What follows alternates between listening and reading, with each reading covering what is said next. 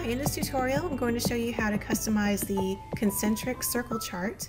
So let's get started in our project panel. Let's go to folder number 2 labeled Concentric Circle Chart, and let's double click on the Concentric Circle Chart composition to open that up. And the first thing we want to do is look at our pie chart controls layer, and we want to open up the effects controls, and we want to open up the effects controls panel because this is where we can change the colors, set the data, and even change the line thickness of the circles and change the colors for the symbols and the text. So to quickly go over the chart controls, our first controller is a color picker, and we can change the colors of the numbers, the percent symbol, and the text areas that go with each line. For the line thickness, you can use a slider to make the lines in here a little bit bigger if you wanted to. And we have our slider controls that control the data for each circle, but you will enter that data in the pie chart controls layer.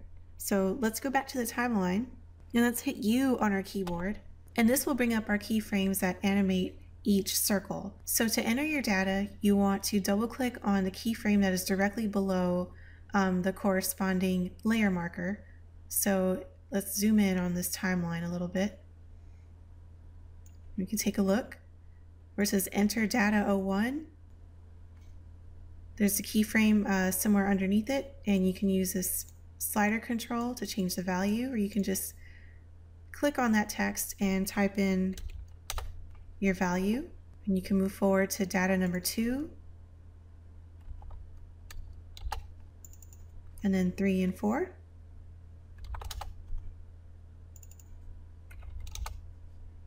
There we go, and then move our current time indicator further into further down the timeline. We can see the completed circle, and there we go. And if we go back to our effects control panel, we can change the colors for the circle number 1 all the way through number 4. And you'll just twirl those down and use the color picker to change the colors, and you get the idea.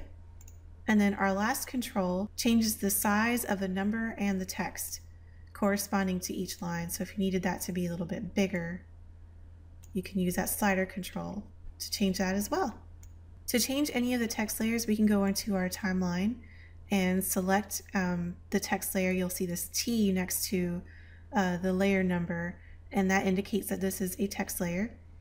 If you double click on that, if you look in our composition viewer, the text becomes highlighted, which means it is now editable, and you can type in your text. And you can repeat that for each text layer in your chart.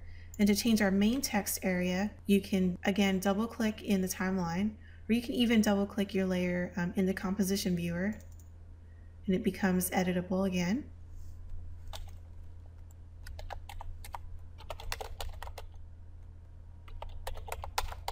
And then to make that bigger, you want to go to the character panel and change the size of our text in this panel.